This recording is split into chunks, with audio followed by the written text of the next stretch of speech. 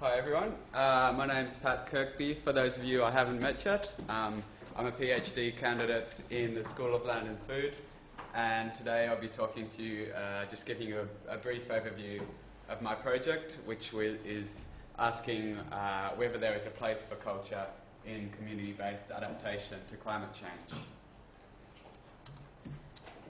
So my project is being supervised by Elaine Stratford, Pete Leaf and Rowan Nelson. Apologies for those who aren't here today, and also Dr. Kathy Robinson, who's a geographer from CSIRO. So my project's supported by scholarship through CSIRO, and I also have a local partnership in Bangladesh where my field program is through the International Centre for Climate Change and Development, and I've been doing some work there as a visiting researcher. I've also have some support from the Arts Environment Research Group for a component of my study, which I'll talk about a little bit later, and I'm engaged with a community called the Rakhine in coastal Bangladesh, and I'll touch more on that later too.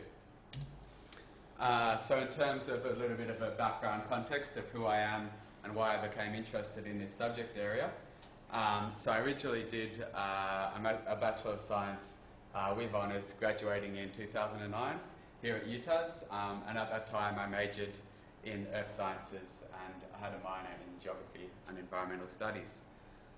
So I went on to work for a little bit as an environmental consultant and as an environmental geologist, but then I kind of moved into working with not-for-profit initiatives in international contexts, so in Bangladesh, Vietnam and Sri Lanka, where I was leading projects related to themes of environment, climate and energy and sustainability.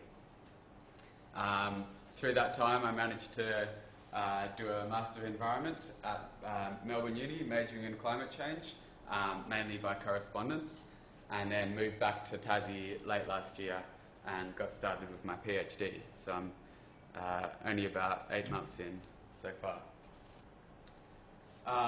So a lot of my work in Bangladesh, Vietnam and Sri Lanka was around adaptation to climate change and working with what are conventionally deemed to be vulnerable communities. So I became quite interested and focused on this, this discourse of climate justice, and this is to kind of sum that all up, you could say that those most vulnerable to climate change are often those with the lowest capacity to adapt and cope. And these are typically poor and marginalised peoples living in developing nations. Further to that, these communities typically have very low greenhouse gas emissions, especially on a per capita level. So out of that kind of discourse, there's a kind of responsibility of affluent developed nations to take account of their historical carbon debt and provide support for adaptation and low-carbon development in such vulnerable areas. So the aim of the CBA community of practice is to reduce the vulnerability and strengthen the adaptive capacity of local communities, and CBA focuses particularly on those communities most vulnerable in the developing world. So this community of practice emerged a bit over 10 years ago, mainly out of the development sector.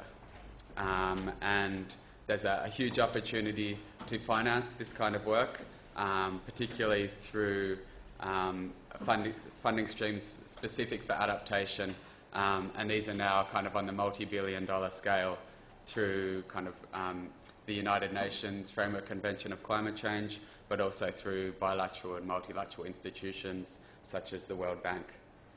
And there's now thousands of such projects in existence.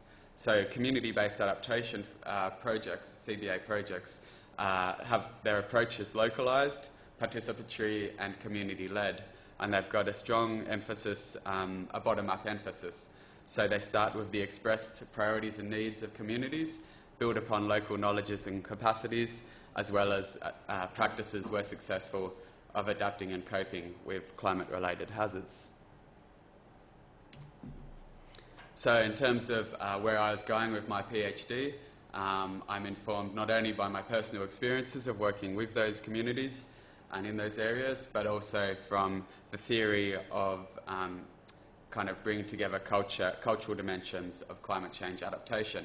And this was summarised quite nicely in an article by Ajay et al. In Nature Climate Change, where they brought together a number of studies on the psychological, cognitive, normative, values around in terms of climate change.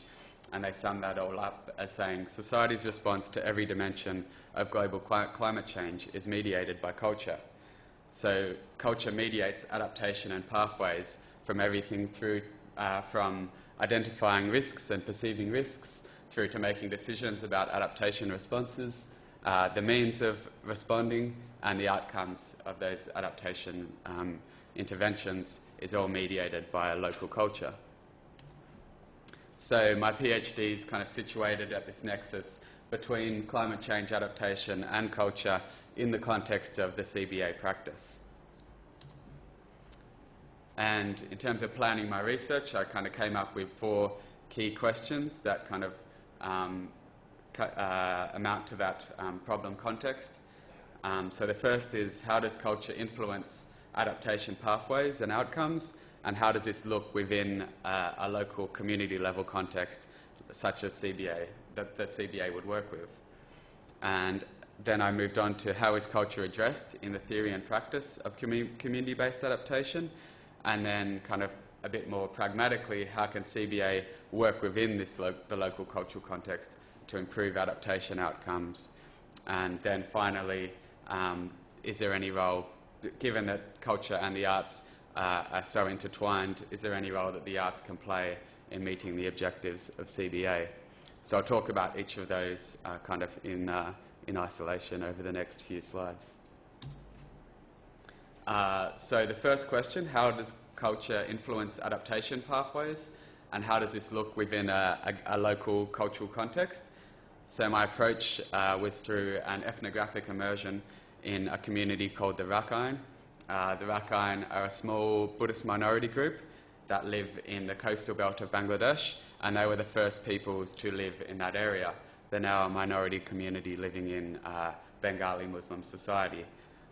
So they've got a very interesting kind of vulnerability, not just based on their geographic environment and their environmental and climatic context, but also due to them being a minority community and the marginalisation socio-politically and culturally that comes with that. Also their landlessness, degree of poverty and remoteness, etc. But I became very interested in working with the Rakhine because of their strong and traditional culture and their kind of long-standing experience, multi-generational experience of living in that dynamic and volatile kind of environmental context in coastal Bangladesh.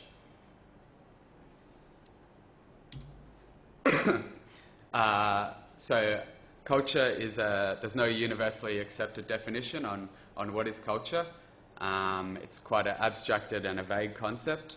So I've developed my own framework to analyse and discuss culture in my research. And my framework is called ideational culture, and that takes in a number of different cultural forms such as worldviews, values, beliefs, motivations. And this framework asserts that culture is diverse at a local level. It's also dynamic, complex and nuanced, and is largely intangible. So in working with the Rakhine and identifying cultural forms, I'm focusing on barriers to adaptation, cultural assets, and also enabling factors. Then my second question is, how is culture addressed in the theory and practice of CBA, community-based adaptation? And to tackle that question, I've engaged in a systematic review and comprehensive review of the scholarly and grey literature on CBA, and teasing out, using a narrative analysis, teasing out discourses about culture. How is and isn't culture addressed? And my findings here is that CBA is poorly informed by this literature on the cultural dimensions of climate change adaptation. CBA is stated to work within the local cultural context and build upon local cultural forms. However, these often cited statements haven't actually been unpacked in that literature and no kind of practical guidance is explicitly given to practitioners about how they can actually enact this. So kind of my conclusion here is that without a more robust understanding of these nuanced influences of culture on adaptation in the context of CBA, that these statements, such as work within the local cultural context, will remain as kind of politically driven rhetoric and not actually something that is enacted on the ground in a CBA project. So moving on from that, how can CBA more effectively work within the local context to improve adaptation outcomes? So I'm tackling this by providing guidelines for CBA projects and practitioners to proactively engage with the local cultural context.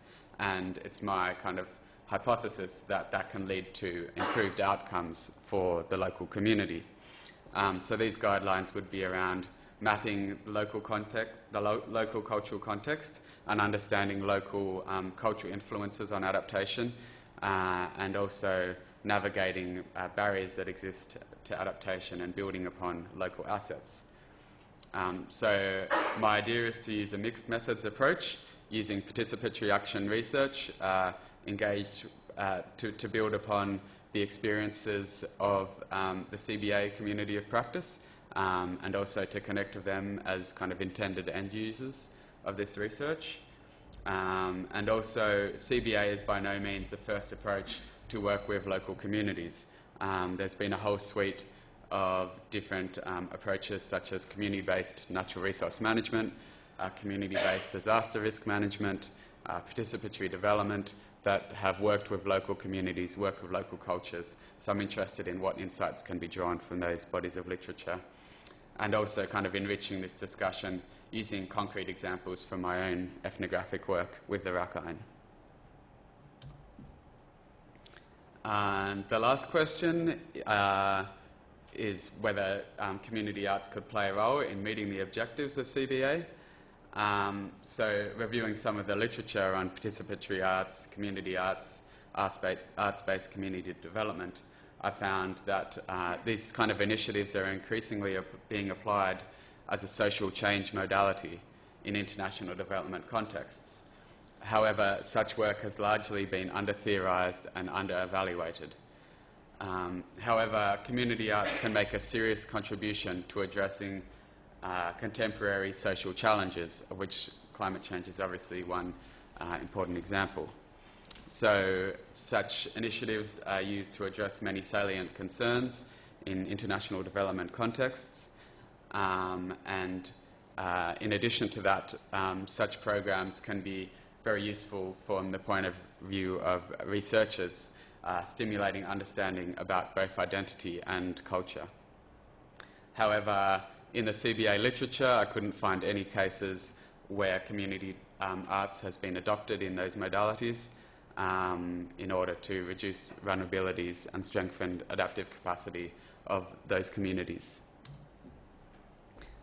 This is just a little bit of kind of preliminary brainstorming. I've reviewed this literature and the outcomes are reported from different arts initiatives, and I've kind of used a framework called the Community Capitals Framework, which specifies 7 different kinds of capitals, and then kind of lumped in all the reported kind of social impacts or different outcomes of those programs in these different areas of these different capitals. So based on that, I would say that, you know, these art programs have the potential to kind of engage with and build upon cultural capital, human capital, social capital, and political capital in different ways.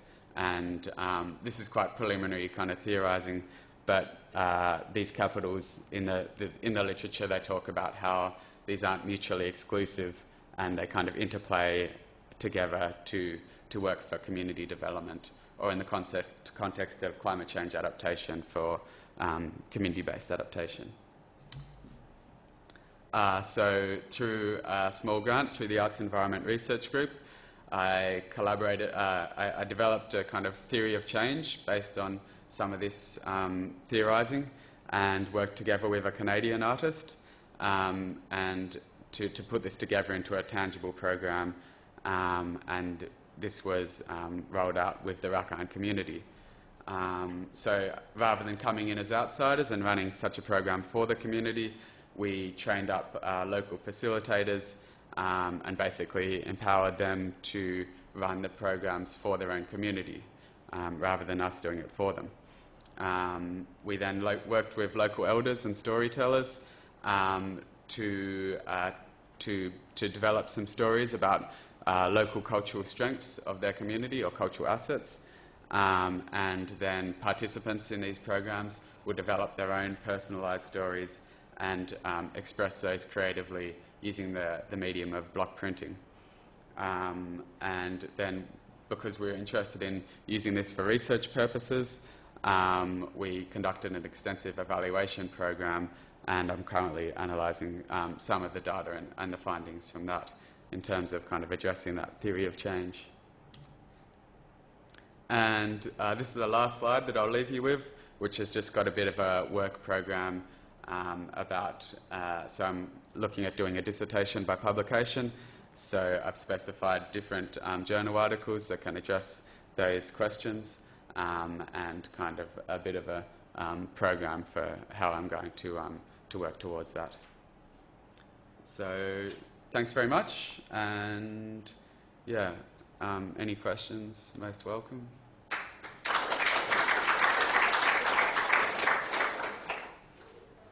Questions for Pat? Advice? Could I just ask you about the theoretical frameworks that you're operating within this sort of research? In terms of, I mean, there's different theoretical frameworks that kind of tie into each paper, so specifically about analysing culture. The art stuff, I'd be really interested in the theoretical framework that pertains to the art.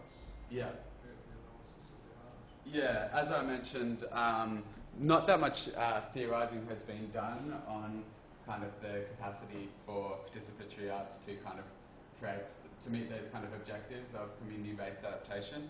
But as I said in this slide, I'm kind of trying to put together some of the findings from different studies, and then I'm thinking in terms of the evaluation of the program, trying to evaluate those different findings under these different capitals on not only an individual level for participants, but also for the wider Rakhine community and then broader society. And then obviously, because it's a one-off program in each of the different villages, you can't expect that to be, you know, a transformative social change for the whole community, but you can definitely identify whether social capital is being built through those programs and kind of theorise about other kinds of social change. So the community capital framework is the theoretical framework, is it? For the art program work, yes. Yeah, exactly. Yeah. Yes, one more question. Can you tell us a bit more about what you actually did with the art program, what they were doing and what they were getting out of it? Yeah, okay.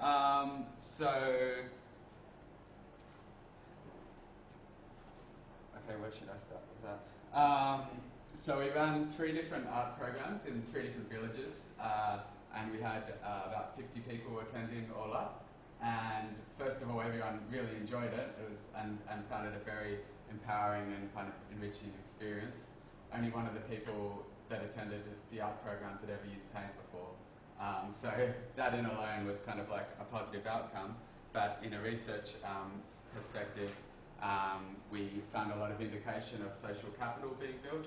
So in terms of building community, kind of collective form of identity, and kind of social cohesion and new relationships, that was quite important. And for such a community, in terms of adapting and coping and responding to climatic impacts and just general kind of development concerns, that kind of community cohesiveness and capacity to work together and make decisions and take action together is very important in itself. Then the kind of focus of the art programs was on, I guess, building cultural capital, and we found that through people kind of telling stories about the strengths of their own culture, that was kind of like a self-affirmation of the strengths of their culture, which kind of could mobilise those positive ways of thinking, those positive worldviews, positive values that can contribute to their well-being, and in the context of climate change adaptation, just generally building their capacity as a community to kind of deal with those pressures. Yeah. All right, thanks very much, Pat. I think we'll have to stop there, and thank you for the presentation. Yeah.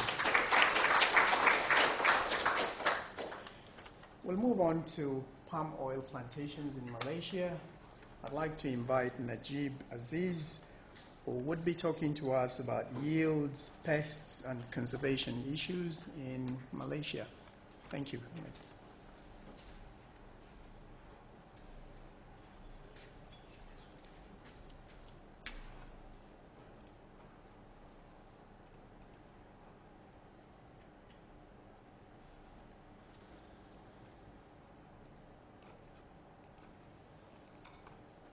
So I have to log off.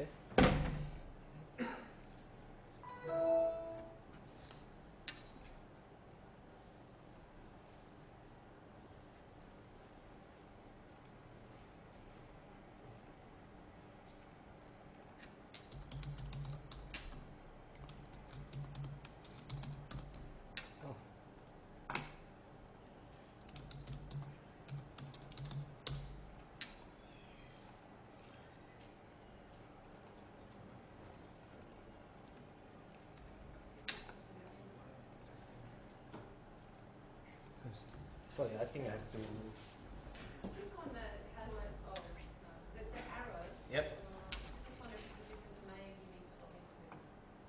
Oh, The arrow, the blue arrow. the blue arrow. This one. Yeah. Oh, I think that's So this one is only for lecturers.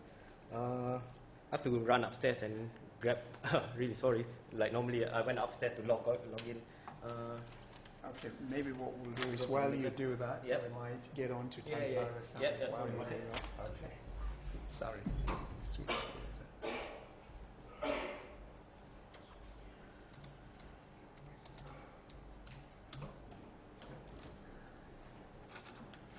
Okay, Tamilara-san would be giving us his final seminar. And this is based on broad-spectrum resistance to tuber-invading diseases of potato. I hope we can get onto your seminar presentation. I think so.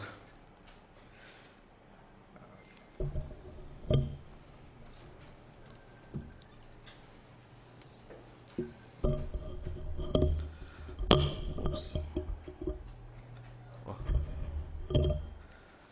Good afternoon to everyone. My PhD topic is broad spectrum of resistant to tuber-invading diseases of potato.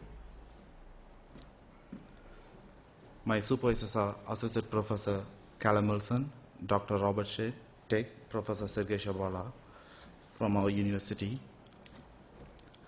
In this talk, I'm going to talk about my small background about my PhD and also 3 research topics, which is broad spectrum of resistance, over-superstition, and then genome studies. And then I concluded with my outcomes of my PhD work. To begin with background. So in my PhD, there are 4 different topics, which is covering with pathogenicity trial, and then molecular work and genomic work, and also covering with epidemiological work, which is identifying a root infection in powdery scab.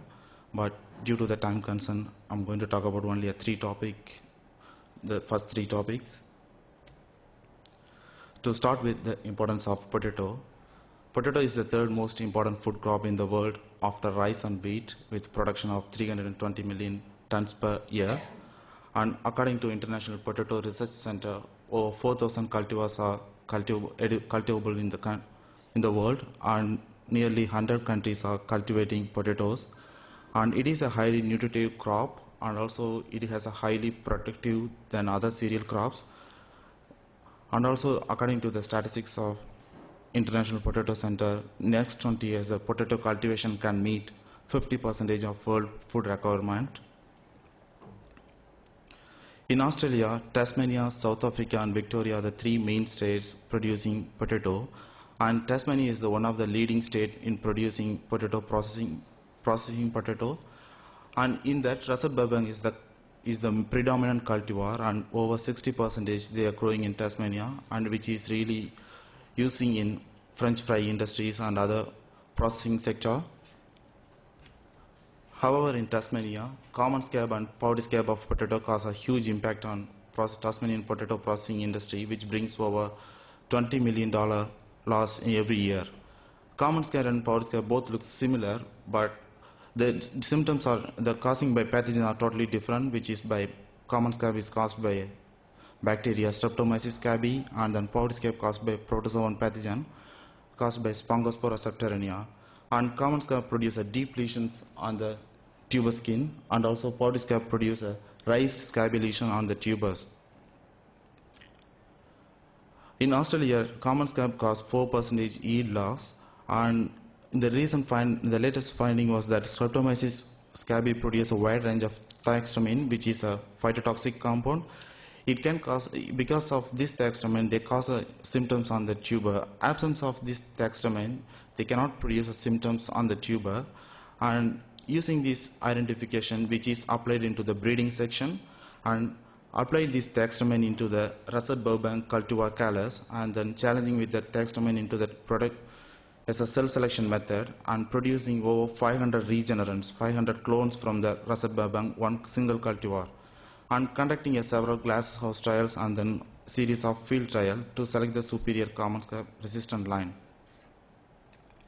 So in my study, the first focus is to understand the pathogenicity and the breadth of resistance in the selected clones, and we all know that we found that it is resistant to common scab, and also in my study to test the breadth of other pathogens, which is caused by powdery scab and also caused by black scab, which is caused by Rhizoctonia solani, which is a fungal pathogen, and tuber soft rot, which is a Pectobacterium species caused by another type of bacteria. So for doing the powdery scab pathogenicity trial, 2 field trials and 3 glasshouse studies were conducted with selecting first 50 clones which are resistant to common scab, and also this is assessment made on based on the tuber disease surface coverage and also disease incidence.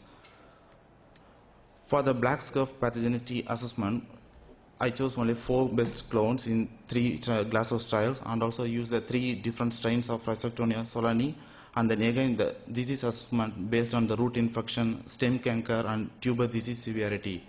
For the tuber soft rot, I used in vitro selection method to assess how much of the tuber soft caused by the Pectobacterium disease.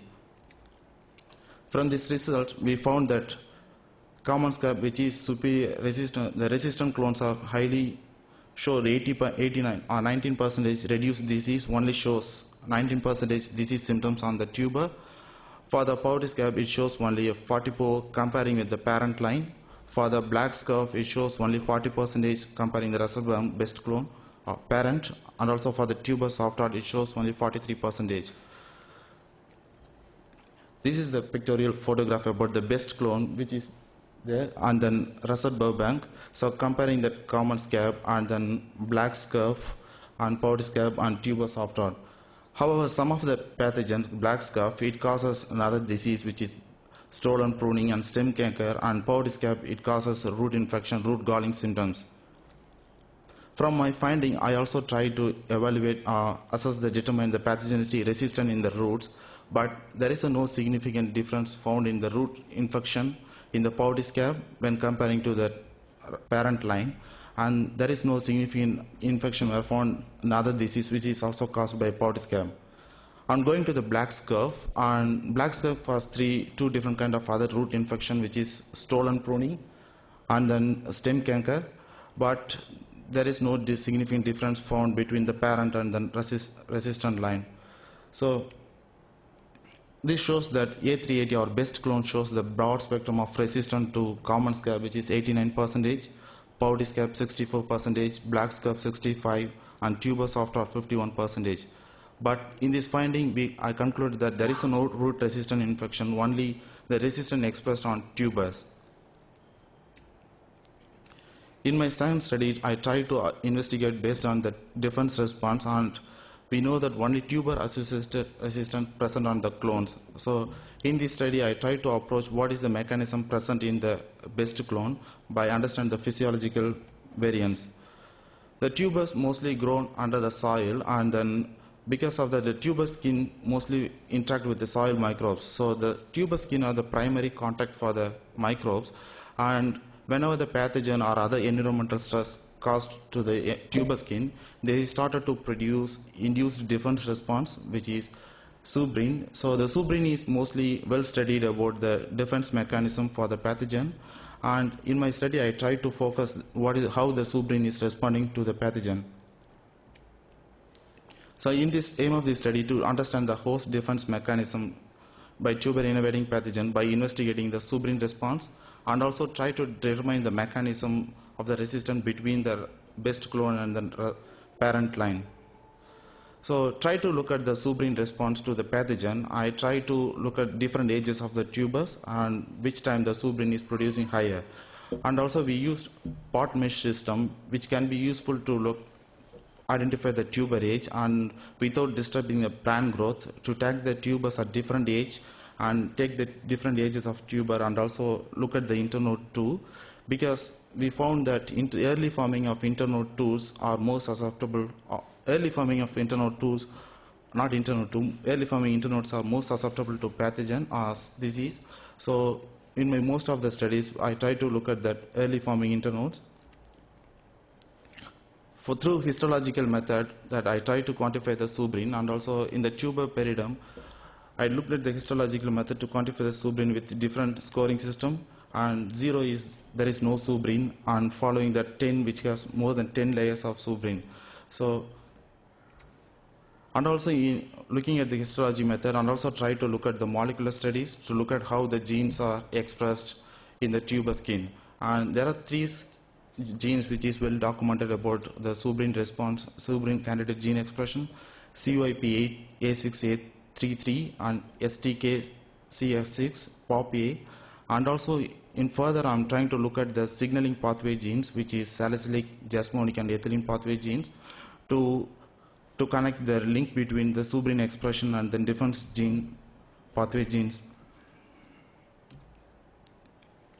And this is the schematic diagram about how the candidate gene, suberin candidate genes are involved in forming the suberin genes. The 2 genes, which is STK and CYP, which is involving in fatty acid forming layers, and POP-A gene, which is involving forming reactive H2O production.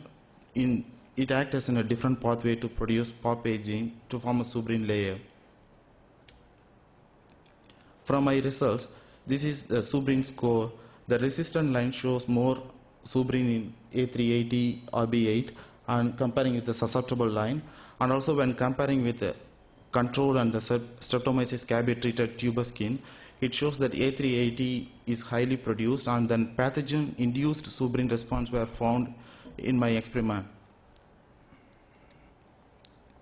In further, I also try to look at the thickness of the tuber skin, and then found there is a pathogen induced phylum thickness layer were found, and also comparing with the parent and then resistant line, there is an increased number of peridome layer were found between the parent and the resistant clone. And this is a suberin candidate genes, and CYP8A63, which is expressed higher than the parent, and the same trend were followed in another gene, and also POP-A, which is also significant to parent line, which is expressed higher. And these 3 genes are overly expressed comparing with pathogen treated. And in the field trial, we take the superior line and then moderate resistant line and then parent line RBK5. When comparing with parent line, that A380, which is resistant line, expressed more than the parent line. But however, looking at the signaling genes, all the genes are expressed higher to the treatment effect, but there were no significant effect were found between the parent and resistant line. This is salicylic acid pathway genes, the first 2 genes, and the second 2 genes are first 2 jasmonic, and the second 2 is salicylic, and then this is ethylene pathway genes, and there is no significant difference were found on parent and then resistant line. So this concludes that over-suberization and then high number of phylum layers in the superior common resistant is one of the factor for the broad spectrum of resistance to the tuber-invading pathogen, and we found there is no association between the different signaling genes which are not enhanced by the common scab, and there is no significant difference between parents and clone. But using this mutant, we can use for the potato breeding to identify what are the suberin gene associated genetic link to enhance the suberin synthesis. In further, I try to look at through the genomic approach to look at using the single nucleotide polyformism method to look at the whole genome to identify where the variation happened to form the suberin gene. So, in commercially cultivating potato, the potato which are mostly heterozygous tetraploid nature, which is 4 copy numbers of chromosome, but this is really hard to identify the genetic nature because it has 4 copies of gene. So, Potato Genome Sequencing Consortium, they have constructed a draft potato, which is a diploid potato genome. So using this diploid, they make it as a baseline for sequencing the whole genome of the potato. And then they recently found they sequenced 844 MB of potato genome using this double monoploid and then diploid heterozygous potato variety. And this is the recently published in the Nature of the potato genome with covering the 12 chromosomes. So I used one of the methods, which is single nucleotide polymorphism, which can be easily to identify where the changes are happened within the genome. So the single nucleotide polymorphism can easily locate the nucleotide difference within the given genome, and it can be used to identify the point mutation or where the changes or deletions happen in the genome, and I can use this to try to identify where the changes happen between the resistant and then parent line. So this is the example of chromosome 1 of potato, and the SNP markers, single nucleotide markers, they were integrated into the chromosome 1. So in the whole genome, we used 803,000 SNP markers to identify, to look at the genome modification. So in this study, we try to determine the genetic alteration occurred between the common scab superior resistant variant and then parent Russet Burbank by using genotyping method, and using this available genetic map able to link where the common scab resistant clone and the different gene pool are located within that population. So I used 3 parent, which is Russet Burbank 1, Russet Burbank 3 and Russet Burbank 5, which has I selected only 29 clones which has a different level of resistance to common scab, and also the individual clone where all the samples were the DNA samples were extracted and run across the aluminum 8K SNP chip method, which has 8,300 markers. And this is the method that we can look at the difference between where the parents and then resistant lines are changes, and this is an example of the Genome Studio. We can identify where the ploidy level are changed within the clones. So for example, in the middle, which is called the heterozygous nature, and the next, and this one is called a homozygous nature. So we call it as, which is called as a genotyping calling. So TRIB4A and then BB, and then heterozygous might be AABB.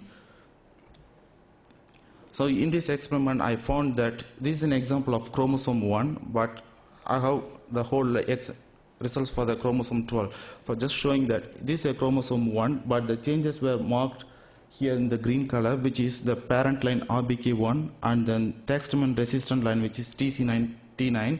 The changes were happened in the lower part of the chromosome. This is the centromere, which is marked as a dotted line.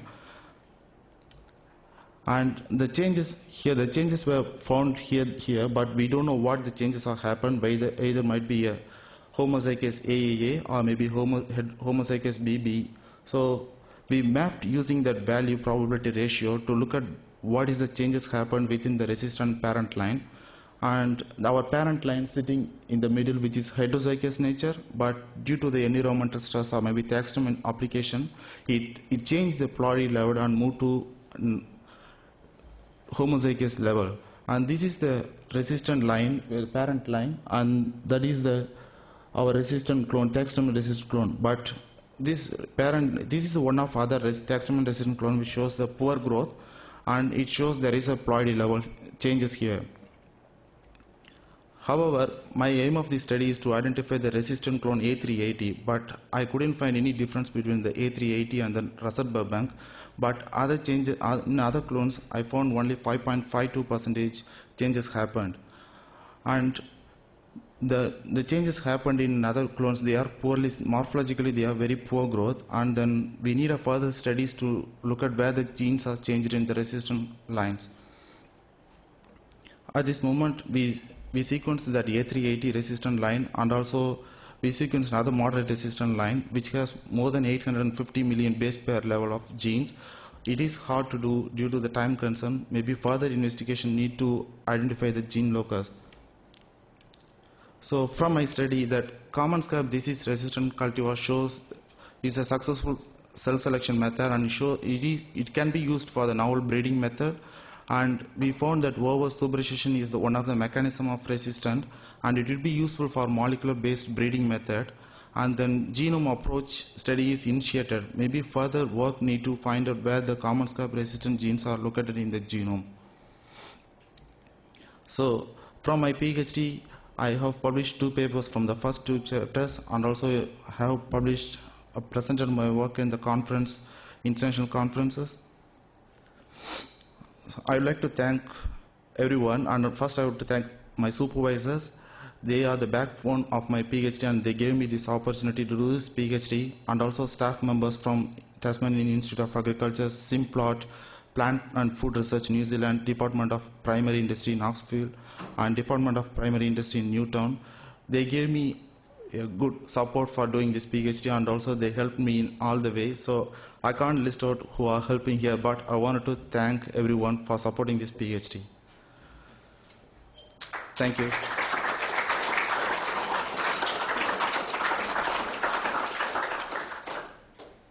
Questions for Tanya?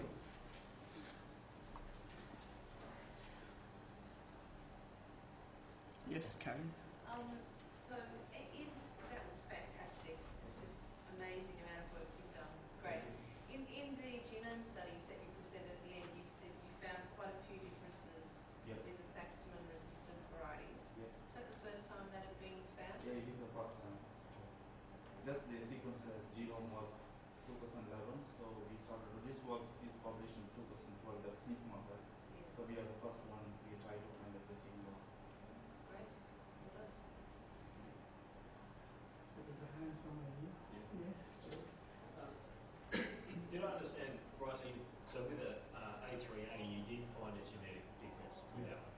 Does that mean that some of the difference is due to changing expression rather than actual changing genes, or just that the difference is too hard to find at No, the because moment? it's hard to find. We used only 8,000 SNP markers, but recently they published just few months before they published 60,000 markers. Probably if you use that method, I think we can find that. Oh, okay. Yeah, but within that 8,000 we can't find. That means we can't say there is no change between the certain resistant line. Maybe there is a change, but using these SNP markers we couldn't find that. Okay. Yeah. Tamil, I have a question related to the gene expression. When you run gene expression studies, Yep. usually you have a housekeeping gene, Yep. which will be your control to be Yeah. able to compare. What was your housekeeping gene? So we used 18S internal transcript. So, but using the 18S, we can compare the relative expression. So that's what we can use that for control G. So also we used another method to calculate the gene fold expression. I also noticed that with the expressions, it seems to me like when you started from week 0 right through to week 10, Yep. you've got stronger expressions in weeks 8 and 10. Yep. Is that simply a reflection of the maturity of the tuber? So could it be that you are having a down regulation or up regulation at different stages? Was that something you thought about? Yeah, here I showed that only the in effect to the pathogen effect, but sometimes it is inconsistent in expressing the sovereign gene because we don't know that it is present in the soil. We don't know when the common scab pathogen is interacting with tubers. Sometimes it goes up increasing pattern, sometimes it increases within 2 weeks and then slowly getting down. So it is somewhat inconsistent, but the expression shows for the pathogen at least is stable. Any more questions for time? All right, if not, thanks very Yeah, much. thank you. back to Mr. Aziz. Really sorry, everyone. Sorry for the mix-up.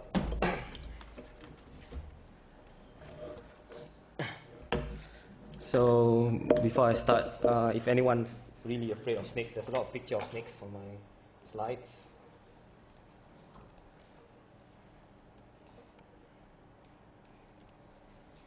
Actually, I think this probably Oh, the one? yeah, what you might want to do is to Put inside there. There you go.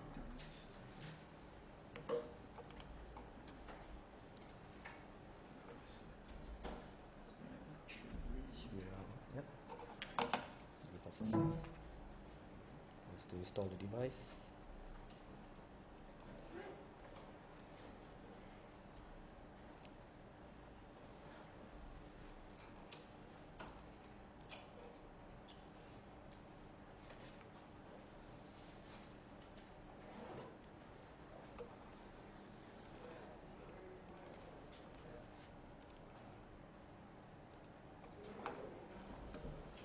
Good afternoon, everyone. My name is Najib Aziz. So I'm from Singapore, and I'll be talking about yields, pests, and conservation in smallholding management in palm oil plantations in Peninsular Malaysia, and how it affects herpetological communities. So my supervisors are Peter Mikulan and Emma Ferro, and so the palm oil, Elias guineensis, came from West Africa, and it came to Southeast Asia as a form of an ornamental plant back in the 1800s, and since then it has grown exponentially for the last, I think, 150 years to almost now 85% produced in the whole world is by by Malaysia and Indonesia. So the reasons for this is because it's still mostly used for vegetable oil, but because of the rising demand for biofuels, there has been an increased spurt of increased interest in planting this species. So because it has the highest yields per hectare at about 3.5 to 4 tons of oil per hectare, it actually beats soybean and rapeseed and other type of biofuel plants. So currently, we've been looking at the amount of projects that you look at is always talking about large plantations around the world, especially, like I said, in Malaysia and Indonesia. But if you look at the percentage of small holdings that occurs in this country, it's about 33% of the total oil that comes out is actually by small holdings, and that's actually increasing. And the total population is almost at a little more than 40%. So, but there's not a lot of work that has been done on small holdings, especially in the biodiversity area. So in Malaysia, there's two types of plantations, which is your large estate, which actually lasts. If you go up to Malaysia, you drive around, that's the only thing you can see on the highways left and right. So you can see the vast areas of land that they have, and most of them are monocultures. In our estate plantation is only monocultures, and it's all same age stands. They have mechanized, and everything is, they have high agricultural inputs like fertilizers and fungicides and everything. And they have workers that comes from other countries to actually work for them with machines to get the highest yield as much as possible. Their management system is totally different also. So like with this oil palm, so they live between, they can start producing fruit, and you can start harvesting within 3 years, and can live up to 25. So with large plantation, after 25 years, they actually cut down the old stands and actually replant them into the site. And if you can see with the pictures why is it so clean. There's no dead palm fronds and everything. They actually reuse the palm fronds into the mills, so they use it as a raw material to burn off to use for industrial. So it's actually they use a lot of back input into it. That's why it's really commercially viable, because it is so. You can use almost everything, and they start to use it, like looking at the old stands to make papers and everything.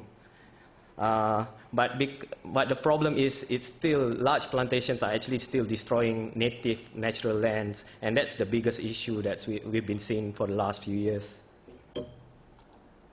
So as compared with smaller plantations, say they're normally run by family groups, smaller family groups. Sometimes you can have only one person. So I met up when I went to Malaysia, there was a guy that was managing his own small plantation.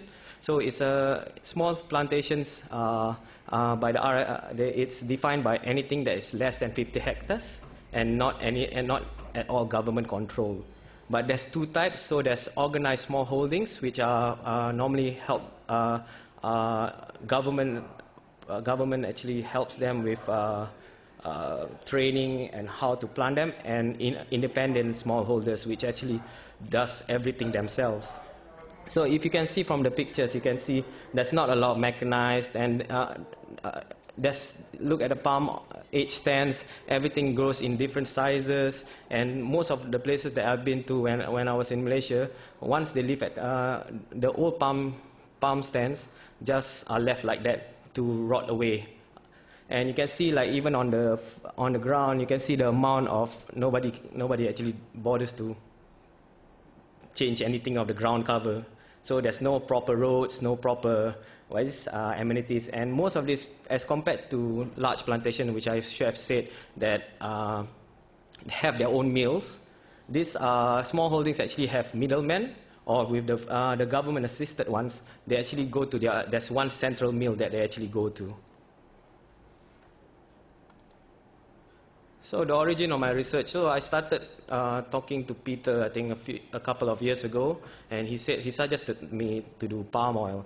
So we started looking at it, and I started to talk to David and Caroline, and started to have a more clearer picture of what I should do. It started as a totally conservation focus, but since we are joining the schools together, I thought that the thing about conservation that I realized that most of it doesn't work because it's always one-sided.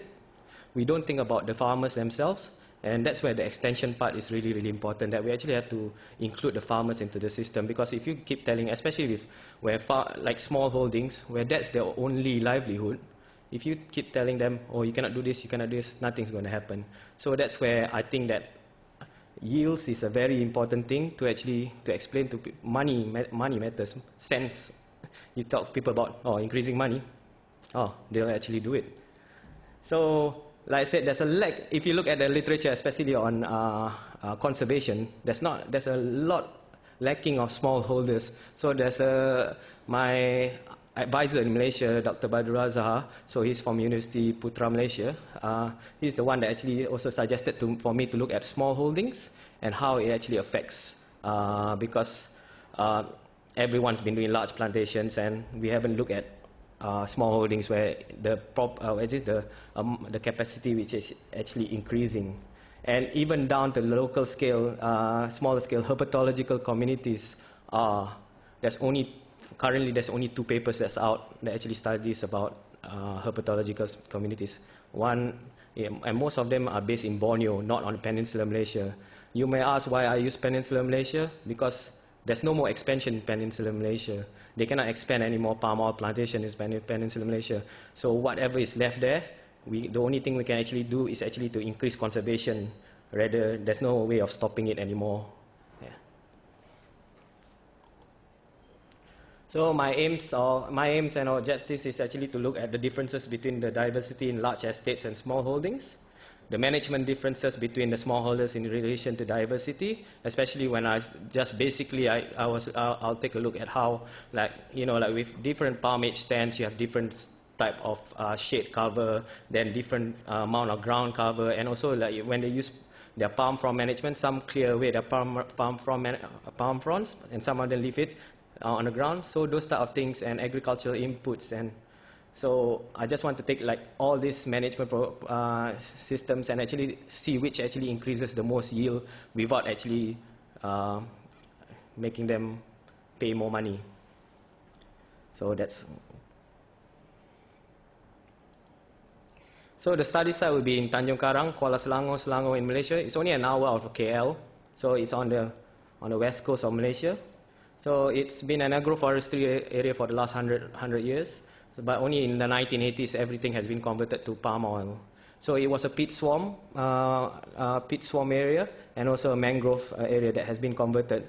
So the government actually has tilled the area and filled the area of the peat swamp to actually fill it up. But it actually borders one of the largest peat swamp conservation area in Malaysia, which is the Selangor peat swamp forest.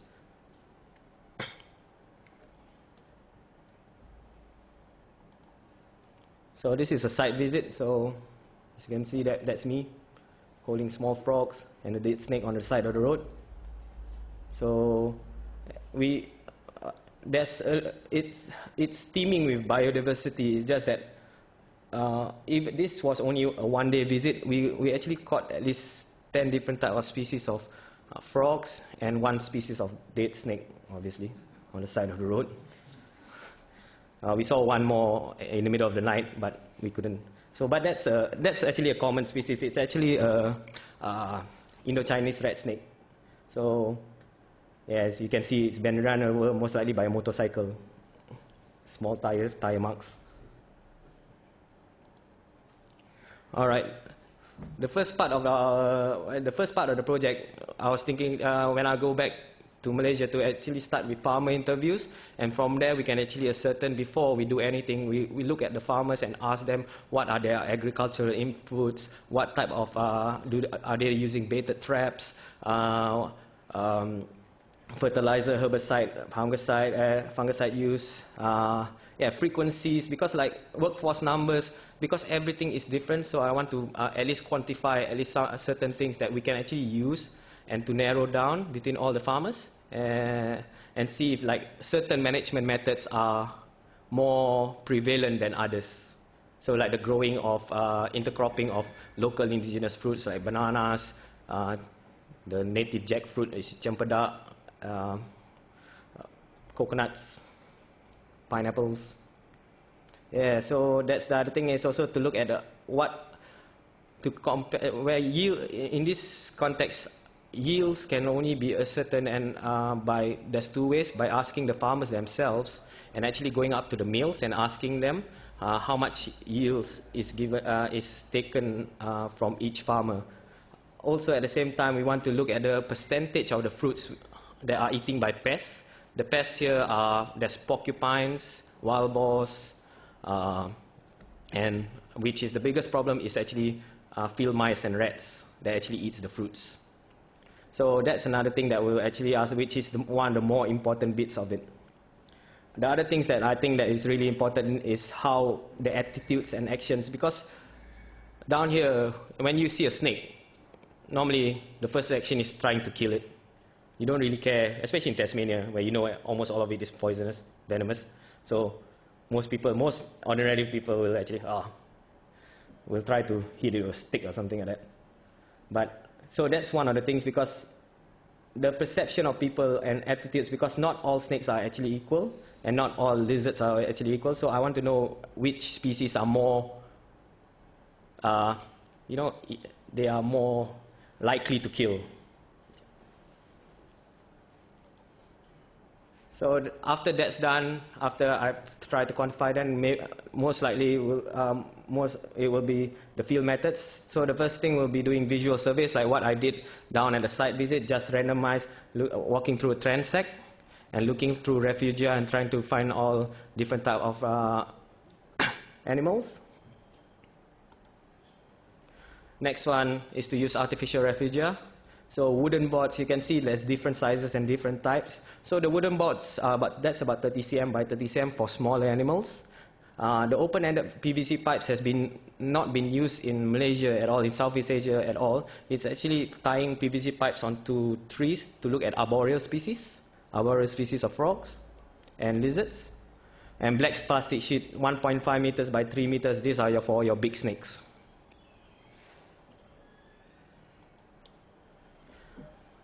Field methods, funnel traps, and pitfall traps. So pitfall traps is always is commonly used, but I'm looking at a cheaper version of a funnel trap. We actually uses 2 plastic bottles. So I've been looking on YouTube and a lot of other places, they've been using this as a cheaper alternative than paying $30 or $40 for a mate. And this is easy. You can do it anytime. You can do hundreds of it. If you want to do bigger snakes, you just have to go to a tip in Malaysia and just ask them, can I have a number of bottles? So the farmer questionnaire, so the data will be scored on a Likert scale and analyzed using a chi-squared for binomial responses like yes and no, and Kruskal-Wallis and Mann-Whitney for questions with 3 or more responses. With the herpetological sampling, species richness and snakes and lizards will be summarized by using GLMs, generalized linear models, and if we can get enough data, we'll use a PCA analysis to look at that, and with logistic regression. Everything will be done in R. So certain expected species. So I've narrowed down only a few species to put down here, but I compiled about at least 50 species that most likely will occur in the palm oil plantations. So these are this dark-sided chorus frog was the small frog that I was holding, and the cricket frog and the banded bullfrog, which is they are quite prevalent in disturbed areas. Certain species, I'll show you some of the species that are prevalent in disturbed areas. So one of it is the banded bullfrog, the dark-sided chorus frog, the common green frog, as being common as it is, and yeah, the rough-sided frog. For lizards, the common garden lizard, versicolor, and you have a lot of these orange bearded gliding lizards. So they have flaps on the sides, you can see. They can actually glide from tree to tree. They are quite a common species. So, but the giant ones I've never seen before, but it seems to be, it occurs in this area. Then there's anglehead lizards. But one of the biggest things that I'm most interested in is actually looking at the water monitor, which goes up to about 2.5 meters. So 2 meters. Well, people eat them. So if it's known in palm oil plantations that the workers, because they actually catch them to eat them, because they're a good source of nutrition. They don't run very fast anyway. But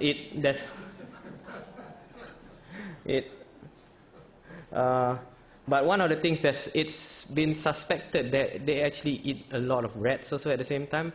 So I'm really interested in how the monitor lizard actually reduces the amount of pests in palm oil plantation. They are really common species. You go to Malaysia, you go to Singapore, on the side of canals, they'll be basking there, nobody cares about them. Next part are the snakes. So these are all the smaller snakes.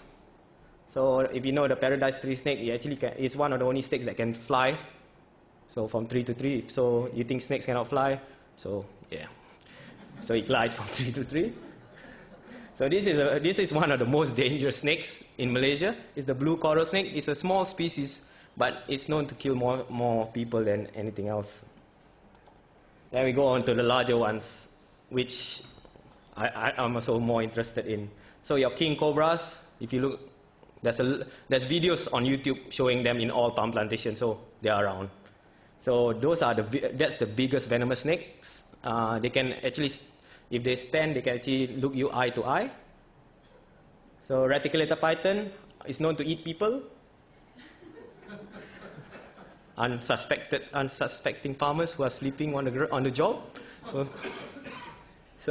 But they are really common species. You see, the thing is, we don't know what's their diet, and the thing is, especially in disturbed areas, there are not a lot of mammals that occurs around, and with plantation, there's a lot of pests. So I'm trying to quantify that most likely this without actually doing any, unless there's a lot of dead animals that I can actually cut up and look at their stomach contents. I want to take a look at if reticulated pythons actually eat more pests in palm plantations. So the proposed outcomes of all this is to do conservation, which increases yields for farmers. So I'm trying to get a win-win situation on both sides of the spectrum rather than only one side. Then, like we're talking about evidence of predatory behavior of reptiles that reduces stress, and the field management methods that comes with it. So this funding, this was suggested by Holger a few weeks ago. He actually asked me to try to do crowdsourcing. So it will be a different thing. So I think a number of other universities are starting to do it themselves. So this will be something that will be novel. I'm looking for only $5,000 because that's what I actually need to do fieldwork in Malaysia, just as an extra to pay for a research assistant. And what we can do actually with 5,000, if anyone donates maybe like $1, you get updates on the project. But if you pay $5 per person, $5, I'll send you a postcard. Yeah, but if you look at, I think there's a project up in that is done in Borneo that actually does it, and they actually send postcards by photographers on what they do, and on-site participation by volunteering. If you look at Earthwatch and everything, people pay money to actually do fieldwork. So I was thinking that may be an option. So they just come, they pay, they invest themselves in $500, they get a week with me and trying to catch snakes. Trying to catch snakes anyway.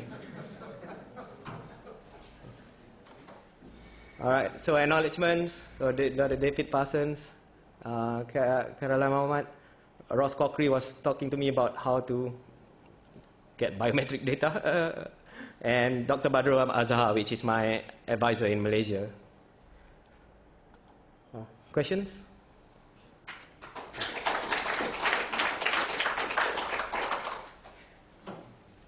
Questions for Najib? I should stand here. No? Yes. I agree that you very much need to work in the farmers' interests, but one of the questions that wasn't apparently covered in your questionnaire, and it might reflect the fact that you're doing mostly quantitative analysis, Yep. is the farmers' own conceptions of the ecology of the systems that they work in, how it works, what the interactions between animals. And so there's cultural and social things that are apparent in that. Yep. And no matter what your findings are, if they're very divergent from those cultural understandings of how the ecology of the systems work, Yep. then you're not likely to get much uptake of the results. So I'm wondering if you've thought about any ways of dealing with that in a quantitative framework. This is, I think, one thing. Like, is talking about how the extension, how we're going to get personal, because there's only the thing is only one culture, relatively only one culture of people. They are the Javanese Malaysians that live around that area. So we met a few. So a lot of them one of the things that I was thinking quantify, most of them are actually older age groups. So none of them are pretty young. So like their children are not even living there anymore with them. So most of them are doing things on their own. So one of the things that I've been thinking about is actually to look at how that age culture around that area, and to actually sit down. They're quite friendly people. I've been there so many times, to sit down in a coffee shop in the morning and actually talk to them about how I'm supposed to talk to them. I was talking to Michael Hart, and he said to me one of the things is actually to talk to their village elder and ask them what's their perception also at the same time. Does that answer your question? Or? Yeah, but in order to do that within the framework of your research, rather than treat it as anecdotes in coffee shops, Yep. you need to include it within a structure. Okay. So I'm happy to talk to you. Oh yeah, that would be good. That would be good. Yeah. Yeah, that's something that for me to update, because that's the great thing about this seminar. So something that I haven't put through, somebody can. It's lovely to see someone doing something that brings the school together. Any further questions for this? Oh, Russell. Najib, you're going to look at the difference between smallholders and plantations. I was wondering too whether you're going to look at, because you mentioned there's the reserve area adjoining this area that you're showing us. I was wondering if you're going to do any comparisons with that as well. That's the thing. Like, if time permits, I was thinking to do that. It's the thing. The tricky part right now with large plantations, because a lot of research has been doing. Like previously, a lot of large plantation has been researched on and everything has been negative, that it's harder to actually do work in large plantations. So if that's my other thing, if it's not working in large plantations, I'm actually moving it to the natural areas. So comparing small holdings and natural areas. Also at the same time, I forgot to say one thing is with large plantation, they actually started integrated pest management with large plantation, but they actually introduced the American barn owl into the system without formal research. So, so there's a lot of American barn owls now in Malaysia. So, yeah. Yes. You haven't mentioned anything about the bird predatory. Oh yeah, there's somebody actually done predatory birds in Malaysia. So I'll be working with Badrul. So he does birds. So one of I'm going to get bird data from him. So there's a few rare species, but there's a lot of. The recent paper was looking at. I'm helping out to do is there's migratory birds that come down to the area, and because one of the things that one of the research actually says small holdings actually has a higher diversity of birds as compared to large plantations. So that's one. I think that was out only a couple of years ago. So that's the amount of lacking of studies on, animals in small plantations. But it seems that because of small plantation, it's more traditional methods, less inputs, less fertilizers, and the amount of habitat complexity actually increases biodiversity in the area. So that's one of the reasons that I want to take a look at herpetological communities.